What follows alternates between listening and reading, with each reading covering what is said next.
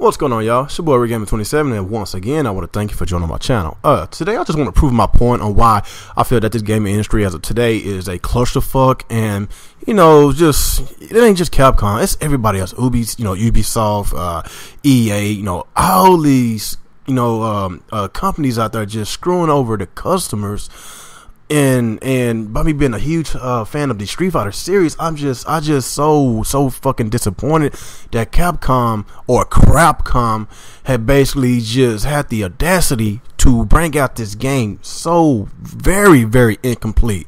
The game looks absolutely beautiful. It looks magnificent. I love the art style. The graphics is wonderful, but they put out an eye candy, but on the other side, it's missing a lot of features. It's missing the arcade mode. The arcade mode, it would basically stabilize this franchise, was basically made this fighting game so very popular over 20 plus years.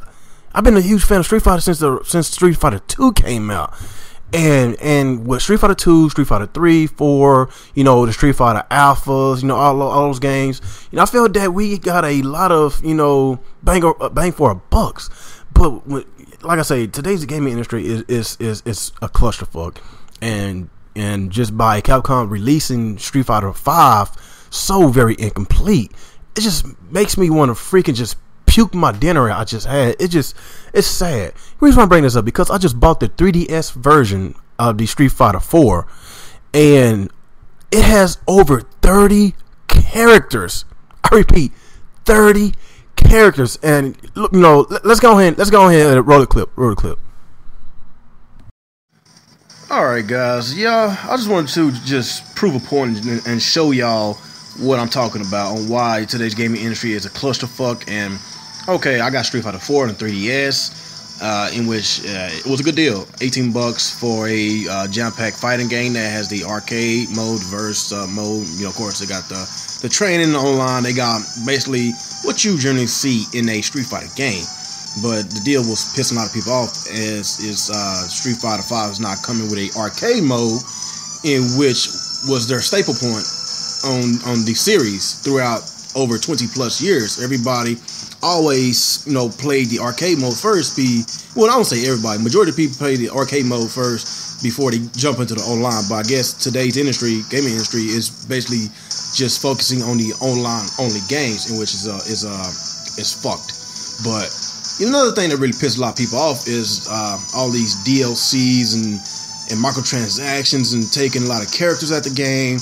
And one of the original characters, Sagat, is not in the game, not in Street Fighter 5. He is one of the characters that I play with, and he's not in Street Fighter 5. So let's go ahead and go to the arcade mode, in which Street Fighter 5 don't have right now, and see. Let's see how many characters that Street Fighter 4 has, in which in Street Fighter 5 you're gonna have to freaking pay for in the later time. So let's go ahead and go to hold on just a second. Arcade mode. Okay, let's go ahead and count and see how many characters that Street Fighter 4 has. Okay, what's it?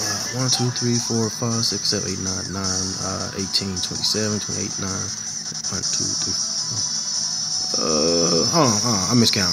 8, 27, 28, 9, 30, 1, 2, 3, 4, 5. 35 characters. It has 35 characters on Street Fighter 4, in which they completely stripped down Street Fighter 5, in which that is ridiculous. 35 characters. Guess how much I paid for this game? $18. And guess how much you got to pay for Street Fighter 5? A stripped down Street Fighter 5. $60. And yes, y'all about to, and the people that bought this game, I know a lot of y'all are really huge Street Fighter fans, in which I am, but I am a fan of keeping money in my wallet, well spent money in my wallet, but it's like this. If it's not worth the money, I know it has jaw-dropping graphics, it looks wonderful, it's beautiful, but I want more than just an eye candy game. I want a game that has full of features, and in which Street Fighter 5 does not. So whenever until Sony, whatever, Capcom get this crap fixed. I'm not going to purchase Street Fighter 5. I'm just going to keep continuously and play Street Fighter 4 on my 3DS, in which I just bought yesterday. And I just want to prove my point. But anyway, y'all just give me y'all thoughts and y'all opinions on how do y'all feel about this clusterfuck gaming industry that we are in today. It's fucked up. Like, seriously. Like, games that we are getting these days are stripped down, but the price is still the same as $60. And plus, the season passes is getting ridiculous with the prices. Prices of season pass used to be $20 for season passes. Now it went from 20, 30, 40, and 50. Pretty soon it's going to $60. So basically, you got to spend basically over $100 for the complete game. So that's what, about $100, $120. You know, that's just the route that we are going in today's industry, and I don't like it. But anyway, y'all just tell me how y'all let me know how y'all feel about this whole entire situation with this Capcom Street Fighter 5. It's fucked up, but it's like this. If y'all for getting y'all asses raped in y'all wallets, then it's whatever. But if y'all got concerns, just let me know how y'all feel about it in the comment section below. Like, comment, subscribe to my channel. And once again, it's your boy Gaming 27, and have a good day.